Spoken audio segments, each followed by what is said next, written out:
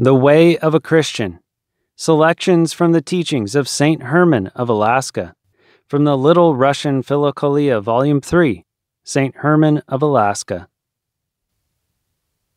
The Way of a Christian.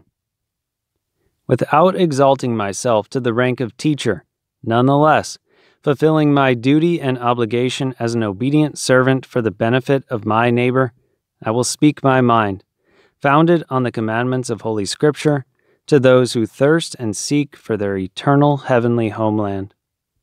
A true Christian is made by faith and love toward Christ. Our sins do not in the least hinder our Christianity, according to the word of the Savior himself. He deigned to say, "Not the righteous have I come to call, but sinners to salvation." There is more joy in heaven over one who repents than over 99 righteous ones.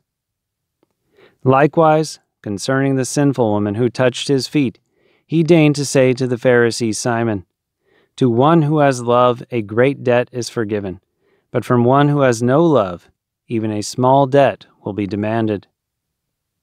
From these judgments a Christian should bring himself to hope and joy, and not in the least accept an inflicted despair. Here one needs the shield of faith. Sin, to one who loves God, is nothing other than an arrow from the enemy in battle.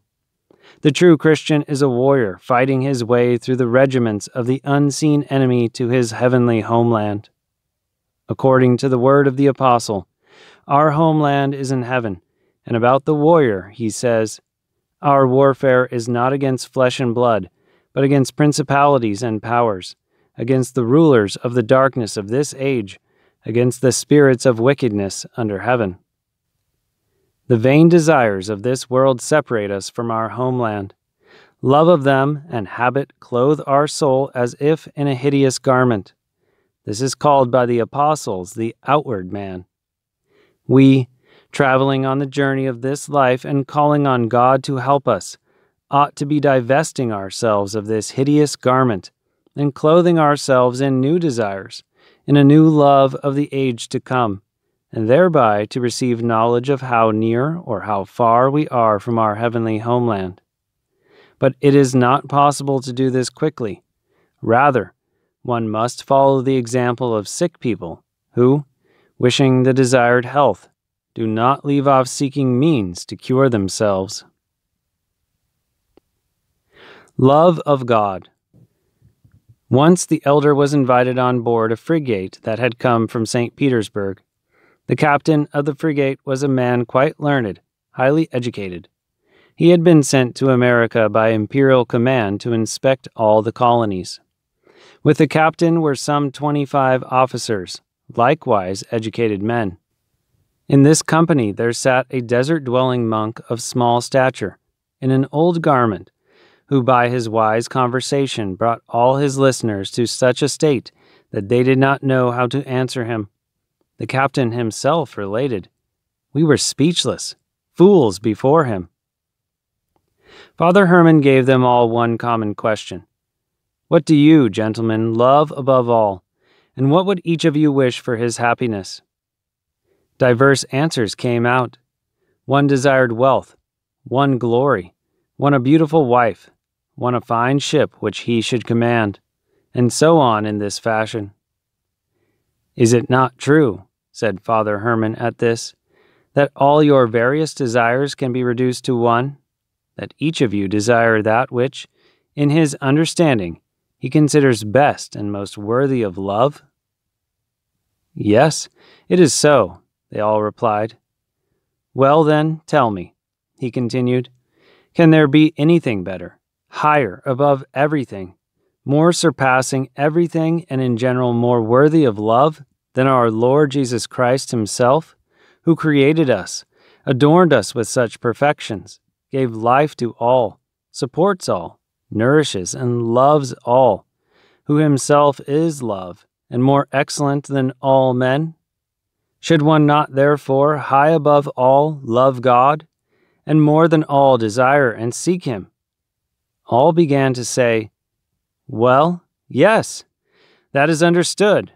That speaks for itself." "And do you love God?" The elder then asked.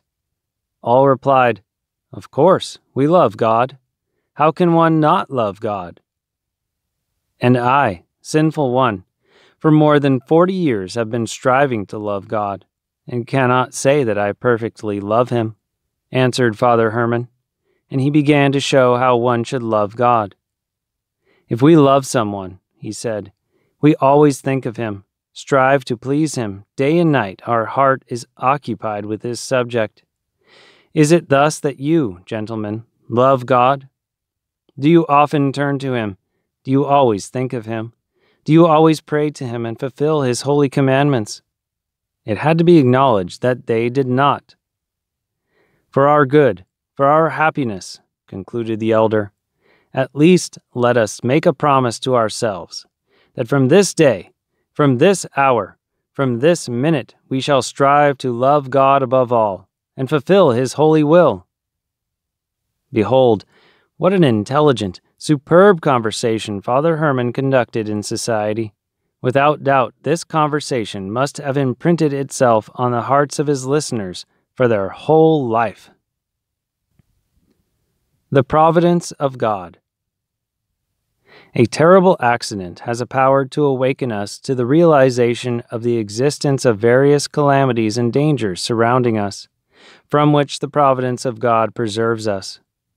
At the same time, it convincingly persuades us to acknowledge our own infirmity and weakness, and to seek the Father's protection and his most powerful defense, which affirms us in the wisdom and the Word of God, which came down from above by the will of the Heavenly Father under the curtain of flesh like ours, woven by the divine might from the most pure Virgin for our salvation.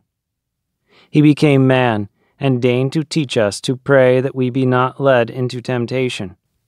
This reminds us from what Father we have our existence, and this in turn should make us seek our heavenly fatherland and our eternal inheritance.